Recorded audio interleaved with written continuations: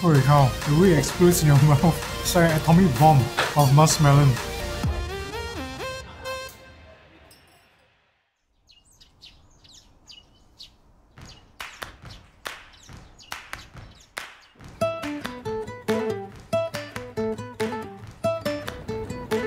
We are at Tokyo Station, one of the busiest train stations in Japan, with over 3,000 trains passing through daily, carrying more than 400,000 passengers.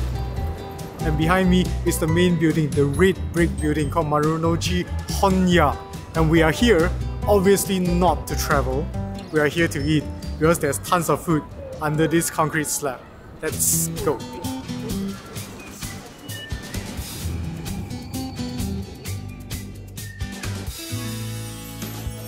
Now, there are many levels in Tokyo Station, selling lots of stuff, souvenirs, items, a lot of eateries, and all sorts of cute stuff like cartoon, anime stuff. But today we're just going to explore a very small part of Tokyo Station.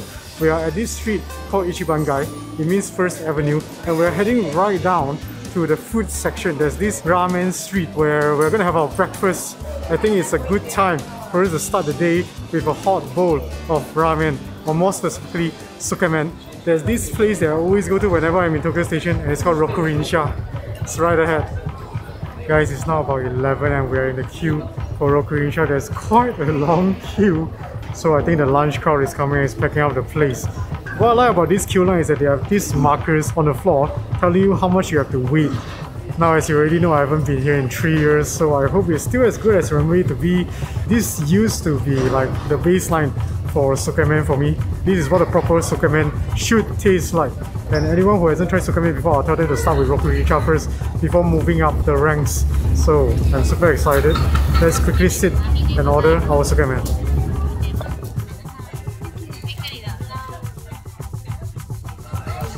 Tsukemen, the Tokyo invention, and if I'm not mistaken, is created by Taisho Ken, by Mr. Yamagishi. We have got curly noodles, fairly thick, got an egg on the side. These noodles look pretty nice. They look very loosely thrown on, very messy. And on this bowl of broth, I've got a special one with these I think they call it pork floss on top, some fish cake, and this viscous looking broth with a slice of char siu right at the side.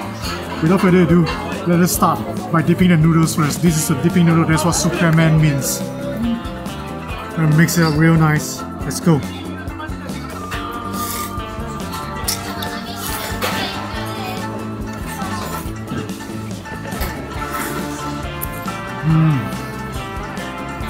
Oh, thick chewy noodles. See this? These are basically like bits of the wheat of this noodle, because it's a wheat noodle, isn't it? It's basically ramen. And this is thick, not the thickest in terms of Tsukemen, but I love it. The chewiness is just right. There's a nice bounce, and the dipping broth is viscous, packed full of umami, full of flavor. It's salty, it's savory, it's meaty.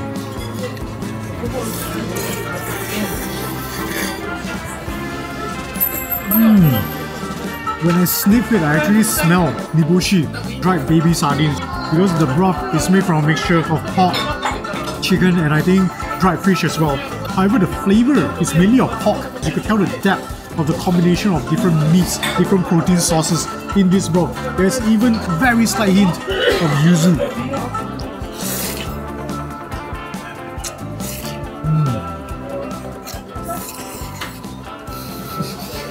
Sorry guys, I broke the char siu.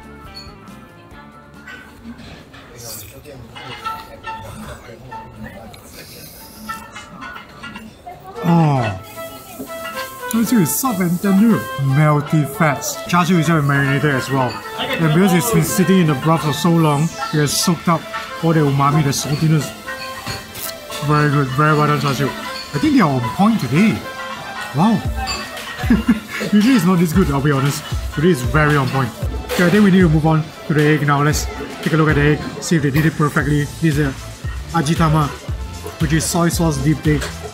Ooh, perfectly done. Runny egg yolk, beautifully orange.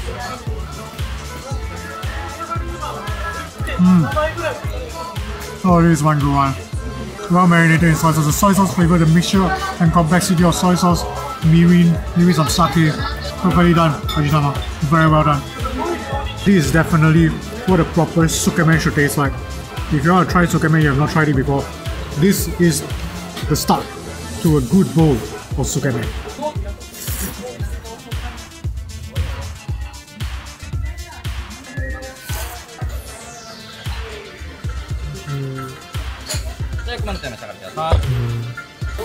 This is what we call the soup wari, where your leftover dipping broth, you ask them to add some stock onto it, and then you drink it like a soup.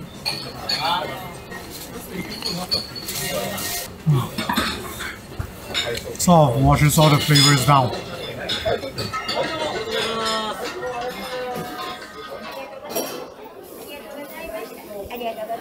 Alright guys, just finished our brunch I guess, and the queue literally has just doubled. Look at this. The queue has just doubled. The lunch crowd is really here now. Alright, we have done the savory stuff. Let's move on to have maybe some dessert. Sweet stuff!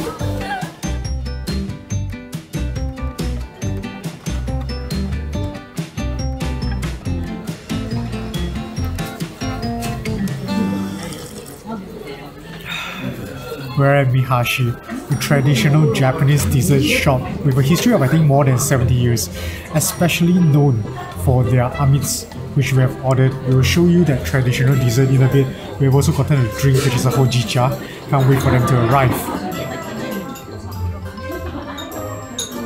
Alright, the Anmitsu is here. Obviously we didn't get the original basic Anmitsu because we have shown that in our mini-series.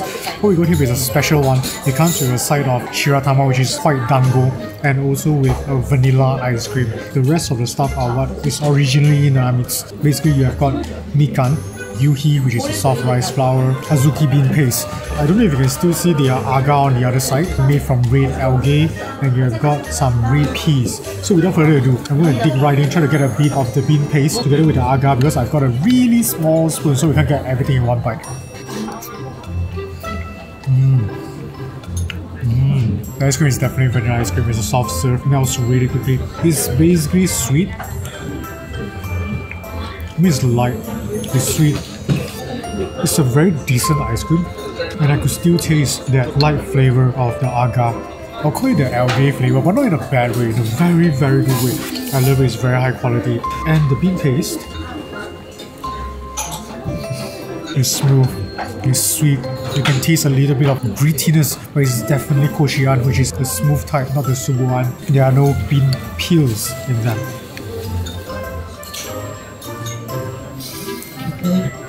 Now, I already know I would definitely love the dango. It's so soft and chewy. The dango is very good, it's sticky. The fragrance is insane. You could taste that natural flavor of rice flour. That fragrance. Now, I didn't notice I might have made a mistake. I should have ordered the vanilla ice cream because now the flavor of the vanilla ice cream has completely engulfed the entire Anmitsu. So what I'm going to do is I'm going to very quickly eat up the ice cream first.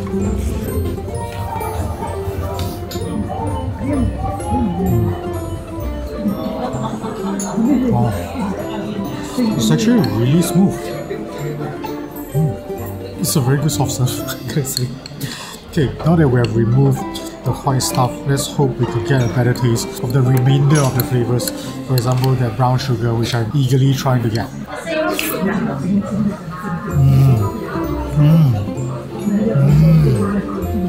Now I can taste the brown sugar. It's sweet, but there seems to be a form of caramelized flavor from within the brown sugar. It has got depth in it. It's a very addictive brown sugar, but it does taste rather sweet, and I can really taste the algae now. It really stands out with that sweetness of the flavor of algae, and it's bouncy. It's got a nice snap to it, it's rather snappy.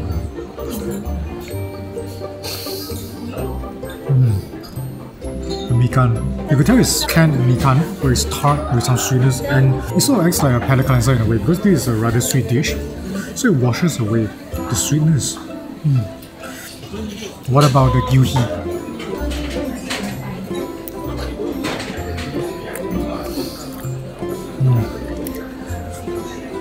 Again, very sticky, soft, chewy, done delicately. The powdered rice flour on top gives you the fragrance, it's sweet, And even that red pea gives you the additional texture as well, the nice snappiness to it. It's a very interesting bowl of dessert. It's sort of like a treasure bowl, isn't it? Because you've got such a small spoon, you can't fit all the ingredients in one go. So you're gonna pick like maybe 1 or 2 or maybe 3 ingredients in one bite, and you get different textures and different flavors. Definitely a very, very well done dessert. Done with the sweet stuff, done with the Tsukemen. And actually we are quite full right now. Sometimes I wonder how the other food vloggers manage to eat so much food in one day. Mad respect to the other food vloggers. But I'm almost done. However, every time I visit Tokyo Station, I always visit 3 shops. 2 of them I've shown to you. There's another shop that I must visit today even though I'm full. It is also a dessert shop in a way. We are now at Sembikiya, fruit specialist store. They are famous with their fruit parfait and they have history nearly 200 years. We have ordered Muskmelon Parfait, which is very expensive and hope it will taste very good. My Muskmelon Parfait is here. There's a lot of ripe melon and with the cream on the top and the bottom. This, I think, is a melon sorbet. So let's try.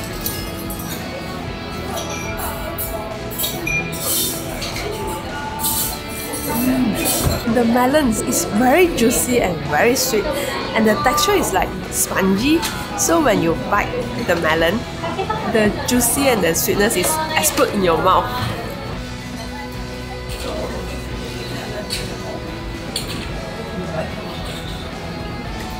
The bottom is vanilla ice cream with chantilly cream. Ultimately, the melon is very juicy and sweet. It's paired well with the chantilly cream and the ice cream. Oops, let's not forget the sorbet.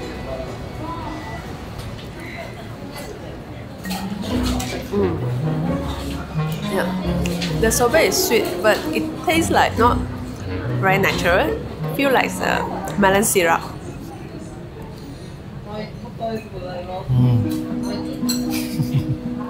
Holy cow, it really explodes in your mouth.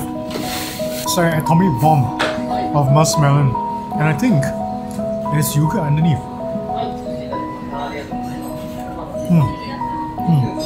Affirmative, I think it's yogurt. The bottom layer is yogurt, and you've got chantilly cream, and you've got vanilla ice cream. And you've got the chemical tasting sorbet, unfortunately, but really good muskmelon. Alright, I guess I'm gonna finish this out, and we will see you later for playing time.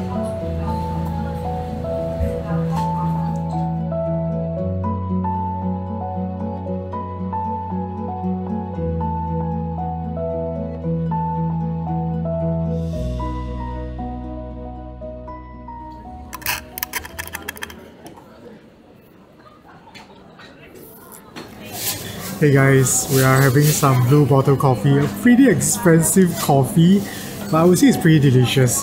Now, let's talk about the foods that we've had at Tokyo Station, starting with Rokurinsha, the Tsukemen. There's a hearty bowl of Tsukemen. The noodle is thick, chewy, bouncy, viscous dipping soup with a good depth of pork, chicken and dry fish umami. Slurping the noodle is rather addictive. The texture of the noodles gets me every time. Flavor is rich and salty, but not to the point where it becomes cloyed. And a touch of yuzu mixed into the broth helps cut down that richness. Ingredients are well prepared too, with well marinated melt-in-your-mouth chashu, with a perfectly boiled ajitama, with its golden licky yolk picking right back at you as you break it open. I remember they were rather decent 3 years ago, but today everything lined up perfectly for my bowl. It was decadent. Rokurinsha Tsukemen really should be the standard for all Tsukemen. The only way it could have been better is if it is refined in all aspects, bit by bit. For example, a broth with even more depth than it already has, and noodles that are even bouncier and chewier than they already are. That said, Rokurinsha is also inconsistent by the bowl. Yeah. For my bowl, it was perfect. The flavors were amazing. But for Quet's bowl, it was overly salty, right? Yeah. So if you were to take my bowl into consideration, Rokurinsha scores a half a plate on the gourmet plate, but for Quet's bowl, it will only score at most an OK on the gourmet plate. But let's take my bowl into consideration, which means it's some high quality Tsukemen right there. This is definitely a spot that we'll recommend for Tsukemen when you visit Tokyo Station, and they are also open real early as well, so it's a great way to fuel you for your daily Tokyo Station tour. on to the next spot, Mihashi. Yeah, they're Anmitsu, a rather traditional, a bit delicious dessert. But it is also a very complicated spot for her to score. Let me explain. All the ingredients are really top-notch. From the bouncy bitey agar, soft pillowy gyuhi, intoxicating chewy shiratama, snappy red peas, to the smooth delicate anko, blanketed by the caramelly brown sugar. Each bite provides a different combination of flavors and texture, all thanks to the tiny spoon that disallows greed. Now, on to the complicated part. We did find that the brown sugar amount could be too generous, causing quite a few spoonfuls to be overloaded with sweetness. That said, the dish is served refillable with green tea, which helps wash down all that sweetness. So here's our thought. This dish should be savoured slowly with green tea. A bite of a certain spoonful of the Anmitsu and then a sip of the green tea. Savour it, taste the ingredients, slowly feel them rolling in your mouth. And with that, the sweetness will be manageable. And Mihashi scores a half a plate on the gourmet plate, which means it is some high quality Anmitsu right there. Absolutely recommended if you're in Tokyo Station again. It's a really nice dessert and it will go perfectly after you have that Tsukemen. Alright guys, the final spot, Sembikiya. They are absolutely a food specialist. The muskmelon was a juicy bowl. The combination of the sweetness from the muskmelon, the light airy chantilly, the creamy ice cream, and the lightly tangy yogurt create the perfect harmonization of flavor. Aside from the sorbet, we do not talk about that chemically tasting thing. It's the unwanted child of the family, so let's not talk about it. Ultimately, the muskmelon really carried this dish. The texture, sweetness and juiciness is on a class of its own, and the other ingredients are of high quality as well, but they act merely as an accompaniment to highlight the strength of the muskmelon. And with that being said, Sembikiya score 1 plate on the gourmet plate, which means it's some high quality muskmelon parfait with glimpses of genius thanks to the crazy tasting muskmelon. Aside from the sorbet, don't eat the sorbet. The chemical sorbet. Yeah. So there you have it, a day of eating in Tokyo Station and showing you some of Tokyo Station's stuff. And I think we had a lot of fun. I hope you guys had as well. Hopefully you have enjoyed this food vlog. If you did, do consider giving us a thumbs up. If you yet to subscribe, do consider subscribing and hitting the notification bell button. Tune in again next week in Tokyo. Bye!